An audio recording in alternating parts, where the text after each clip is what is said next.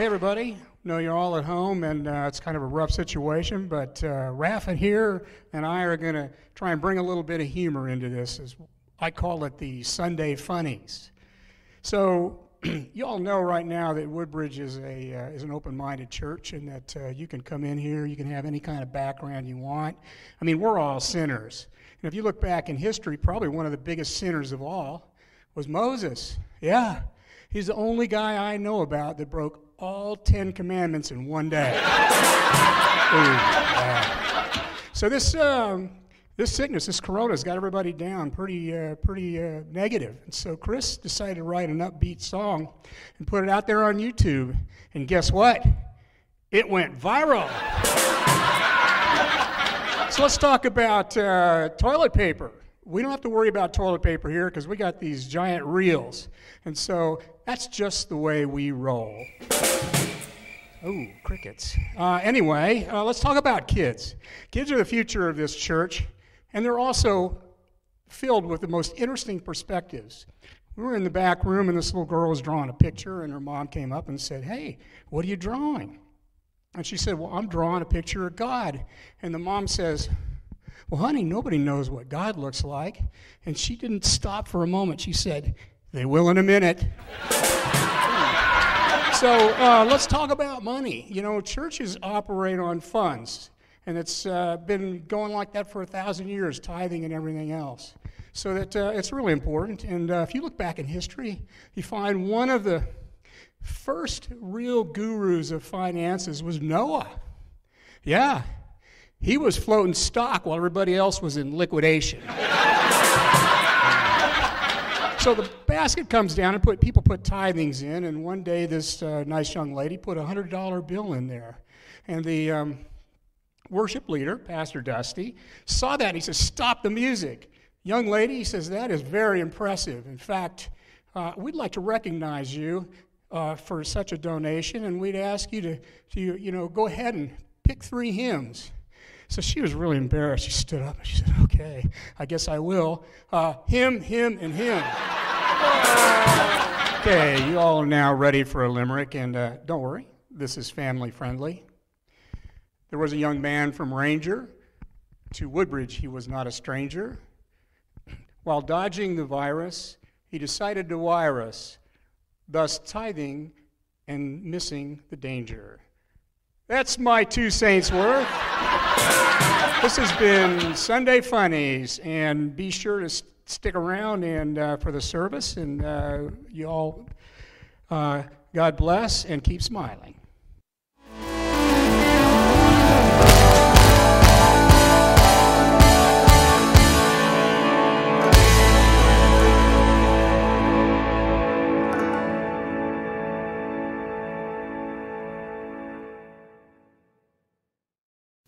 All right, good morning, WoodBridge. We're so glad you're here this morning and joining us online for our online service. If you guys would worship with us this morning.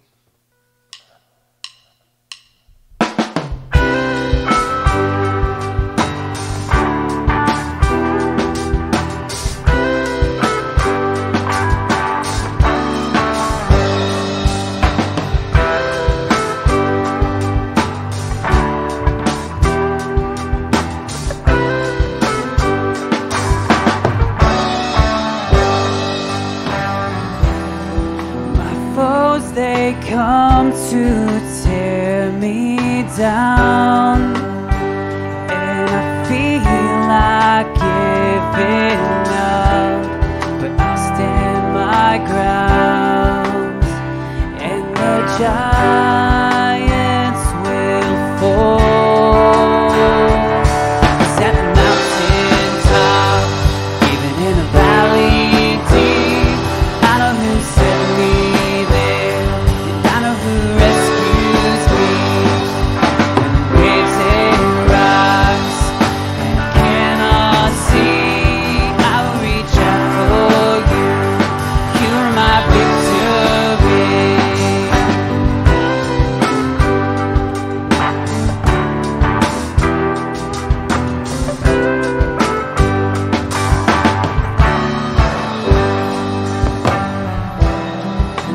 soul feels crushed and overwhelmed by the weight of the world. But I won't fear, I won't be afraid. It's at the mountaintop, in the valley deep. I know who set me there. I know who rescues me. When the waves they rise, I cannot see. I will reach out for you. You're my victory. I will reach out for you. You're my victory. Mighty fortress are you, God, safe and secure in your love. When the enemy wants me to surrender, I will remember that at the mountaintop, even in the valley deep, I know who set me there, and I know who rescues me. When the waves they rise, and I cannot see, I will reach out for you. You are my victory. At the mountaintop, even in the valley deep, I know who set me there, and I know who rescues me. When the waves they rise, and I cannot see, I will reach out for you. You are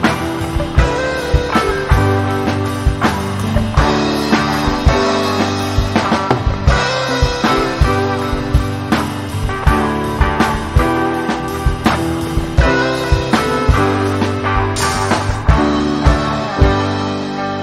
At the mountaintop, even in the valley deep, I know who set me there, and I know who rescues me. When the waves they rise, and I cannot see, I will reach out for you. You are my victory. I will reach out for you. You are my victory.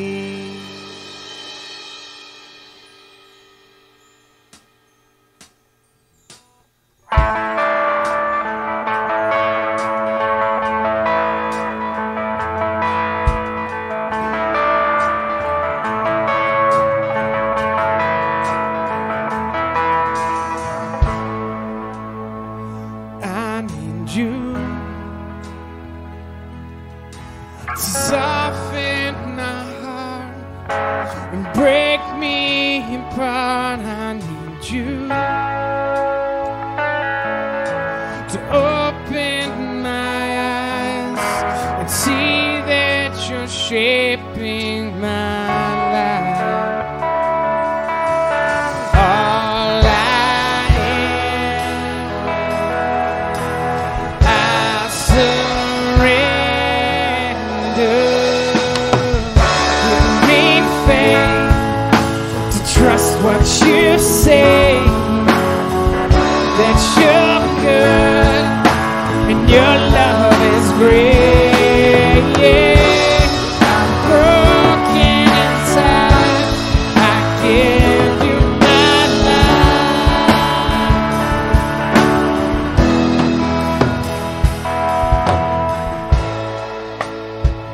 I need you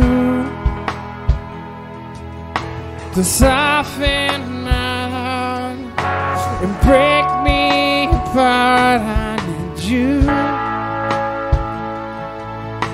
to pierce through the dark and cleanse every part of me. All I am, I surrender.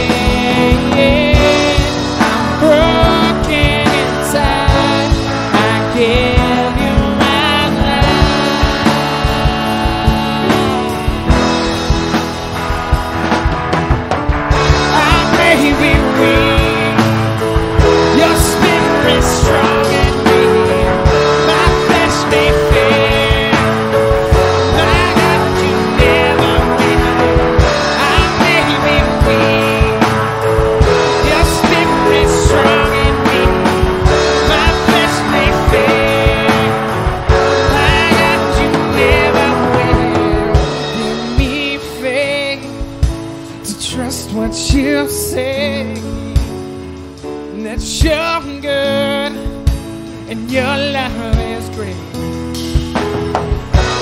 I'm broken inside, I give you my life.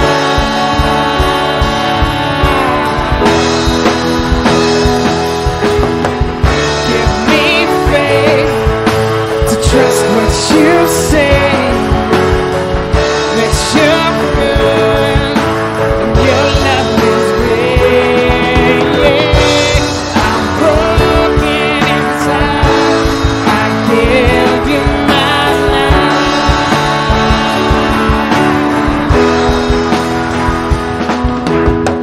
I may be weak, your spirit strong in me. My flesh may fail, my God, you never will. I may be weak, your spirit strong in me. My flesh may fail, my God, you never will. I may be weak, your spirit strong in me. My flesh may fail, my God, you never will. I may be weak, your spirit strong in me. My flesh may fail, my God, you never will.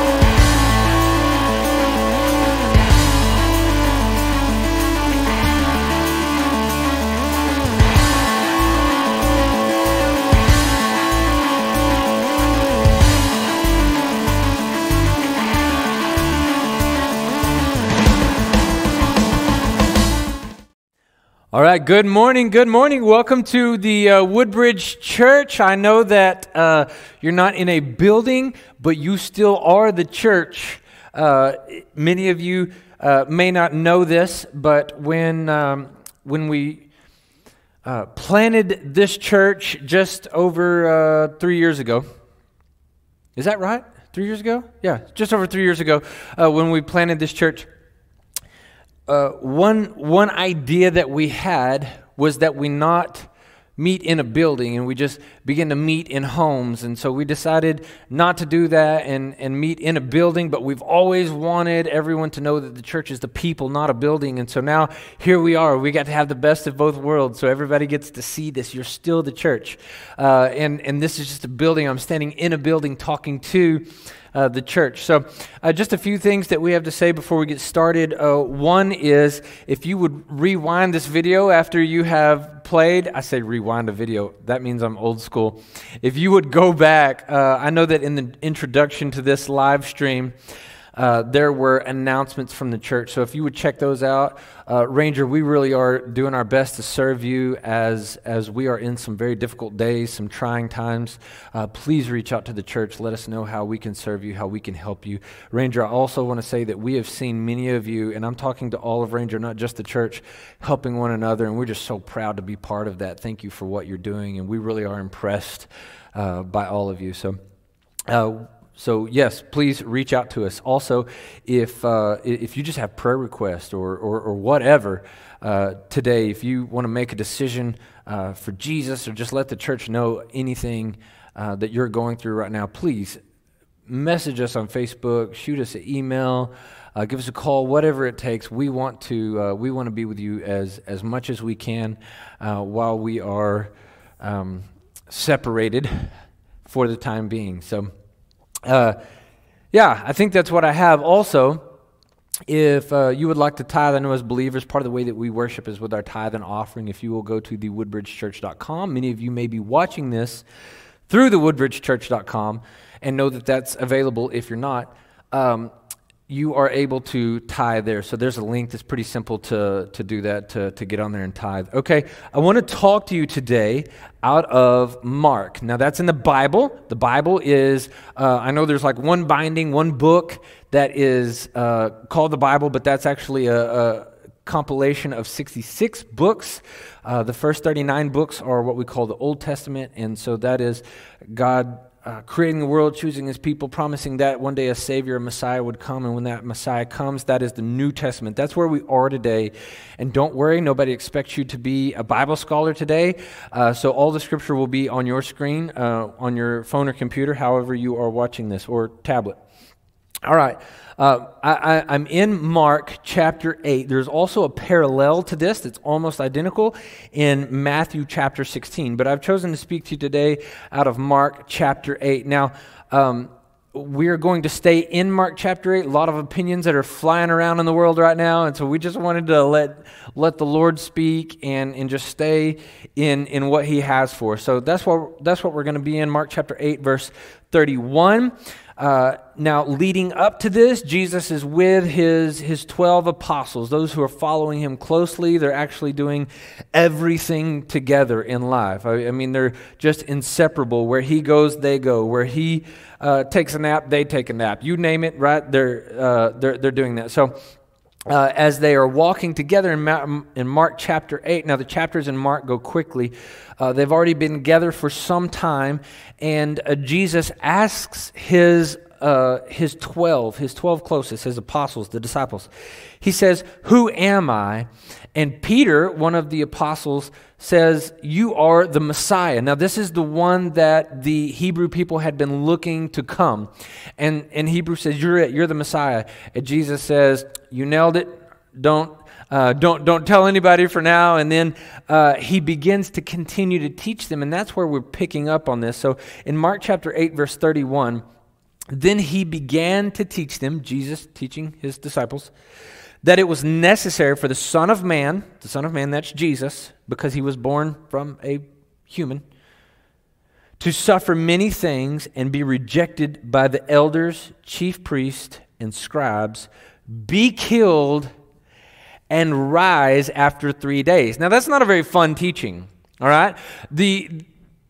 The apostles have just said, "You're the Messiah, you're the one that we've been waiting for." And the Messiah was supposed to come and be the King of Kings. Now, when you're the King of Kings, that means you're over everybody. And so they're looking for an earthly dominion. You're over everybody. Nobody can do what you do. You're the best, you're the one, and we're gonna be in power because you're in power.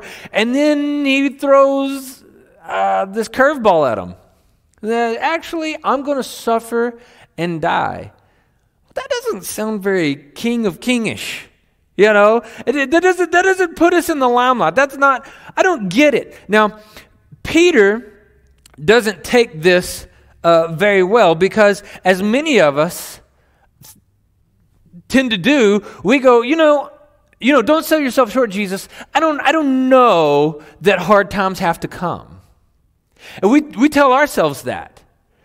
And some people will, even in the church will say, well, we're a Christian, so hard times won't come for Christians. Have you ever read the Bible?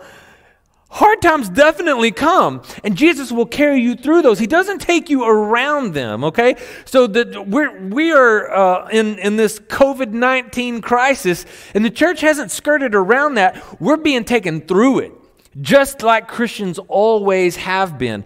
And so Peter's like, I don't think so, and I can relate to Peter. He wants to give Jesus a pep talk, but Jesus isn't having it. So in verse 32, he spoke openly about this. Peter took him aside and began to rebuke him. See? I told you, Peter's not having it. Peter's trying to shut this down. Peter's trying to say, no, Jesus, you're going to be healthy and wealthy and wise, and that's the way the church is, and that's the way that we are, and you're going to do it, and we're going to do it with you, and everything is going to be good. But Jesus sees right through it. Now, just on the surface, it looks like Peter actually has a lot of faith here. And when you read history, Peter did have a lot of faith. He died for he died for his beliefs. He died for his belief in Jesus and that Jesus was the Messiah. He never left this idea, this belief, this faith that Jesus was the Messiah. But he had to leave the idea That following the Messiah meant that there would not be hard times and suffering. Mark 8:33, but turning around and looking at his disciples, he, this being Jesus, rebuked Peter and said, "Get behind me, Satan. You are not thinking about God's concerns, but human concerns." What did Jesus see wrong in Peter's statement? Well, he tells us. He said that Peter had a human concern. See, the Messiah is supposed to come and make everything good. Right? But what is good? See, Jesus knew that the suffering had to come so that people would be invited into, so that a sacrifice would be made to usher people into the kingdom of God. And Peter's looking at the here and now earth. Jesus knew that no blood, no atonement. No sacrifice, no payment of sin. Peter's just looking at earthly kingdoms, and Jesus is looking at a heavenly kingdom. Peter said, no, you don't understand. This is not how we're supposed to do it. And Jesus says, no, you don't understand. It is through persecution, it is through suffering that this will happen. Now, that's not for every Christian. That was for these Christians. But read, and Christians will undergo persecution. Peter had to learn this. And he took this to his grave literally because he was crucified for his faith. Now, Mark 8:34, calling the crowd along with his disciples, he said to them, "If anyone wants to follow after me, let him deny himself, take up his cross, and follow me. For whoever wants to save his life will lose it, but whoever loses his life because of me and the gospel will save it."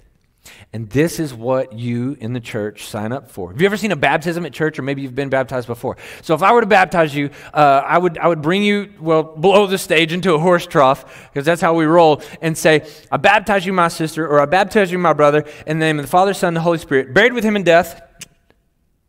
I hold you for 3 seconds so you can think about what that means. "And raised to walk in newness of life in Christ Jesus our Lord," right? And so that's how we baptize, and what are we signing up for? I die to myself and I come back like Jesus. Now, it's a symbol of being washed clean from my sins, but it's also a symbol of I've died to myself and I come back somebody who follows your will and not following my will anymore, okay? So this is what Jesus said. If you want to follow me, you've got to lose yourself. So maybe you are awesome at something. Maybe you just rock at this thing in life, but Jesus wants you to do this. What should you do? Obviously, when you say it like that, Pastor, well, I know that I should follow Jesus, but sometimes it's not so cut and dry and simple.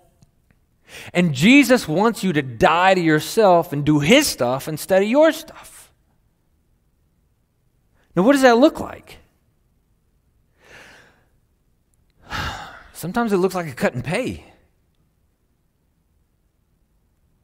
And sometimes it looks like, like I have to move. I have to go over here. I have to do this. I have to be around these people. This part of what God wants me to do is a little uncomfortable, and I prefer to stay over here. But Jesus says you've got to die to yourself and be about him. But let me tell you the good part of that maybe you've never thought about before. When you die to yourself and you begin to serve him, it becomes all about him and not all about you. And the reason that that's a good thing is that takes the pressure off of you. When I'm living for Jesus, then I'm not the center of the universe. The weight of the world doesn't fall on my shoulders anymore. He bears the weight. I'm just following him. It makes life a lot more simple when I follow the teachings of Jesus.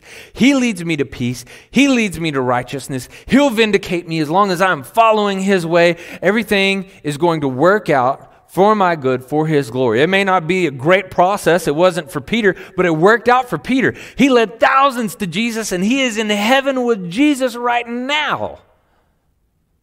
He had to be crucified, but he's there now. So, follow Jesus, die to self. It's hard for me to say as a pastor right now when so many of my friends, so many of the people that I love are struggling. Many of you are having to close down businesses or maybe you are in the oil field and you don't even know if your business is going to exist much longer. You have a job, but you can't get there right now. You're trying to work remotely from home or what. Just a myriad of things that are going on. And it takes a lot of faith for me to be able to tell you and encourage you, it's going to be okay, but church, it's going to be okay. Jesus is always taking care of his people. It's going to be okay. You're going to be able to feed your kids. Even King David back in the Old Testament said, I've never seen the righteous forsaking or their kids begging bread. Jesus is going to take care of you. Now, if you're watching this and you're not a believer today, we love you. We're so glad that you're here. You're still our friend. I can't offer you this kind of hope. I don't have that because the hope does not rely in me. All I can give you is Jesus. But in Jesus, there is that hope. That is going to be okay. So don't be like Peter and say, but God, what is happening right now? Because look at my job and look at what's happening. And you are justified for looking at things that way. But when Jesus saw that in Peter, he said, no, get behind me, Satan, because Peter began to look at things with an earthly view. And maybe you need to look at your circumstance right now and look at it with a heavenly view. I know that many of you are worried about the days to come and we're worried about finances, and for crying out loud, we don't even have toilet paper, but you just got home and you started to homeschool your kids and you realize they don't read. I didn't even know that they couldn't read well. I'm around my spouse and I didn't even know that he had become so annoying. I didn't know that I don't even like her anymore. I had no idea we had nothing in common anymore. And we get to work on this. And so when we begin to look at these things through a heavenly realm, I've got neighbors I've never checked on. I didn't know. I'm calling my mom and aunt and uncle because they're elderly. I'm checking on them, and I never even asked them about their faith before. And the church is going to explode in the next couple of weeks because the church is out of the box, baby. We have been unleashed because so many things aren't hindering us anymore. And so look at this through heavenly eyes and say, God, you got me. So while I'm here right now, while we're in this predicament, how can I advance your kingdom? Because I know you're going to take care of me. How can you use me? Church, you get to see a glimpse. I mean, it's just a glimpse. People aren't running the streets trying to murder us anymore, but you get to see just a glimpse of how the early church expanded. They didn't even have the Bible for the first couple hundred years, but through their kindness, their deeds, their acts of service, and their news of the message and gospel of Jesus Christ, the church blew up. You get to do it. And we're not distracted by a building. I'm so pumped right now. We're not distracted by a building. You're inviting neighbors to your house. You're becoming the church. You just became a priest. Praise the Lord. Somebody give me a thumbs up. Woo! Okay. Now, Mark chapter, where was I? I don't even know where we are anymore.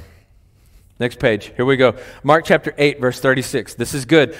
This is good. For what does it benefit someone to gain the whole world and yet I love this passage. For what does it benefit someone to gain the whole world and yet lose his life? Let me ask you this. Whatever you're after. Maybe 2 weeks ago, before any of the chaos hit our world, you were after something. If I could just get this promotion, if I could just get this job, if I could get my bank account to this point, then blah, blah, blah, blah. And let me ask you, what if you get it? What if you get there soon? What if you get there? What do you have?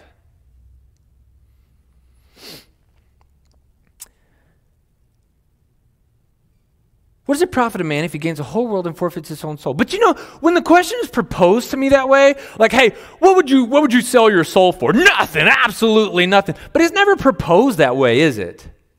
What does it profit a man if he gains the whole world but forfeits his own soul? It looks a little more like this. Hey, I've got this over here, and this table is going to represent my faith, or this is my family, or these are the things that God wants me to be about.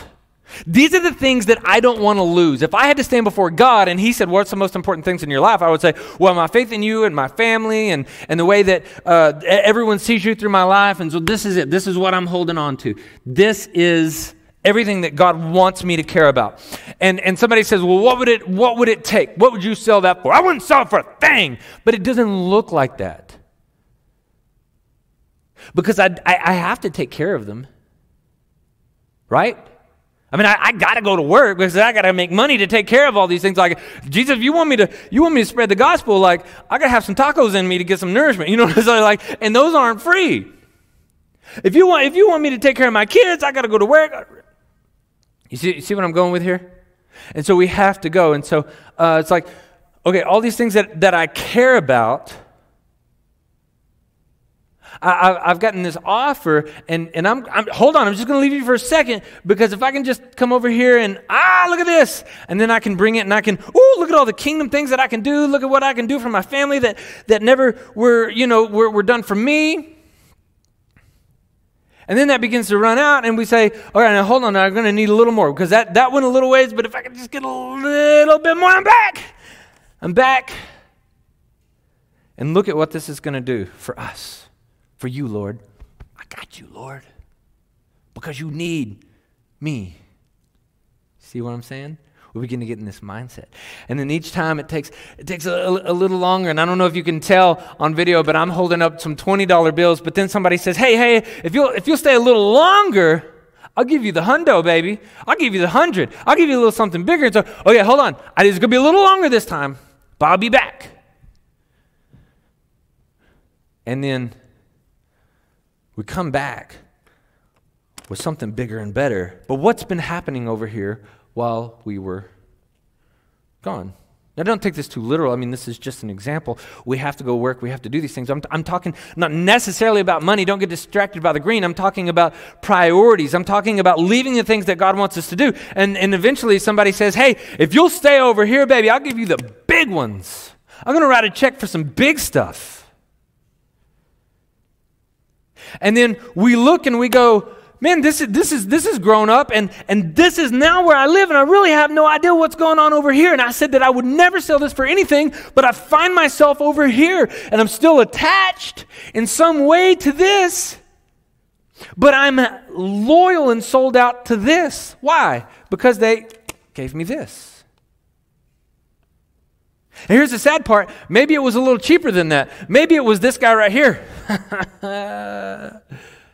And I get so distracted over here that I have no idea what's going on over here anymore. What does it benefit you if you gain the whole world and forfeit your own soul? What does it benefit you if you gain the whole world but forfeit your children's own soul, or my spouse's own soul, or my neighbor, or my community? So here's what we try to do. We go, I'll buy it back. I'll buy it back. Everything that I got, it's nothing to me anymore. I would give it all to get back over here and to bring back the things that God has brought into my life. I'll throw this out the window. And then you know the rest of the story. God redeems. God forgives this time that we're over here. Oh, does God forgive the time that we're over here? But we try to buy back the time that was lost. And while He redeemed your heart, He'll redeem your soul. You don't get that time back.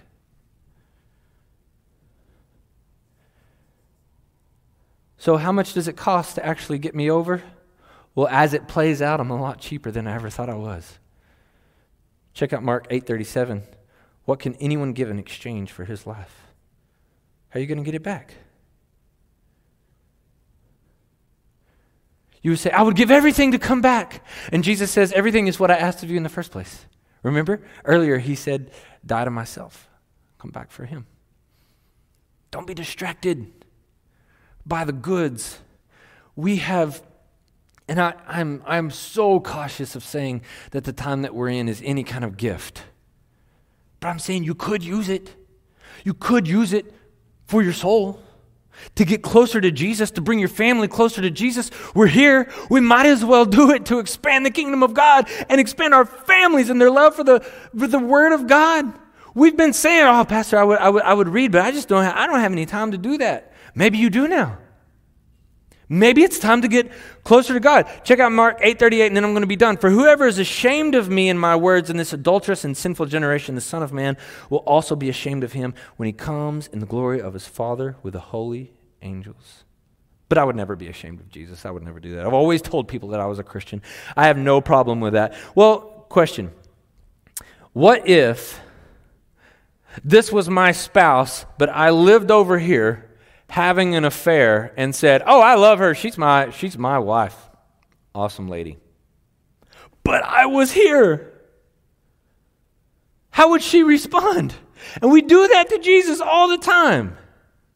If I did that for very long, my spouse would take that as a denial of our marriage. Even though my words speak it, I still live over here. My loyalties are over here. I think that God is calling His church home. He's calling His people home. And we think that Jesus wants to call you to Himself. He's jealous. He wants you home. Maybe some distractions have been moved, and I'm not taking that as lightly. I'm not saying this is God's punishment on anybody. I'm not saying any of those things. I'm saying here we are. I'm saying here we are, and God wants you for Himself.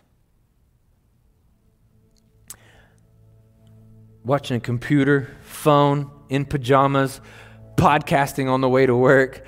Would you pray with me? And would you send us a message? Would you send an email to the WoodBridge Church at gmail.com? Would you get in touch with us if you believe God is calling me home and I need some help getting there?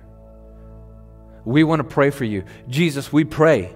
We pray that you will reach out to your people, Lord. We pray that we will have the courage to follow you. We pray that we will have the courage to die to selves and never go through that road where we have sold ourselves, Lord, where we have forfeited our souls, Lord. We want to serve you. We want to give ourselves to you. You're worthy of it. God, maybe somebody's watching this who's never been to church, hasn't even entertained the idea of going to church, but maybe they're entertaining the idea of believing in you, accepting you. God, would you be with them? If that's you, would you reach out to your neighbor? Would you reach out to the church? If you have a Christian neighbor, well, they don't go to the WoodBridge Church. We don't care. If they can lead you to Jesus, that is the church. That's what we've been saying. Would you reach out to them and Jesus, bring your people to you. Guide us through this, Lord. We want this virus eradicated, but we trust your judgment and your will, whatever you want. We want our people, Lord, our friends, to be able to have their jobs and not be unemployed and businesses not to have to shut down. But God, we trust you.